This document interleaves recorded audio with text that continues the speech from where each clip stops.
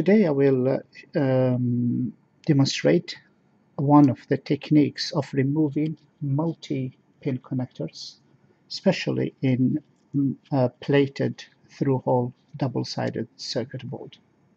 This is a pi board, and I was tasked to remove these ones, these holders, and change them with different connectors. Okay, from female to male.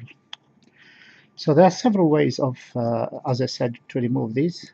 This technique is quick and doesn't require a great deal of material. So the only thing I'm using in this one is just a standard soldering iron that is plugged to the wall socket. Okay, it's a Weller one, no temperature controlled. If you are using a temperature controlled soldering iron, then I would suggest you use something around 330 and solder.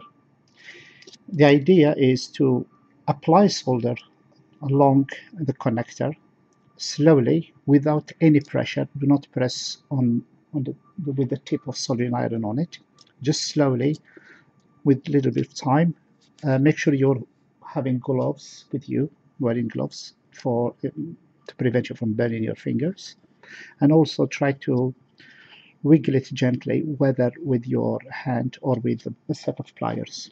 Okay, let's try it.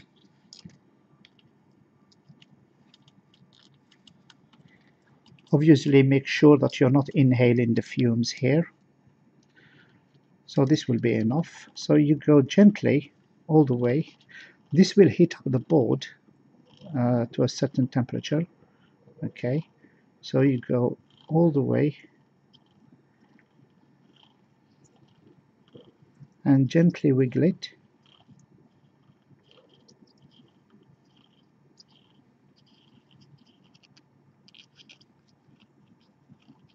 That's it, and it's done.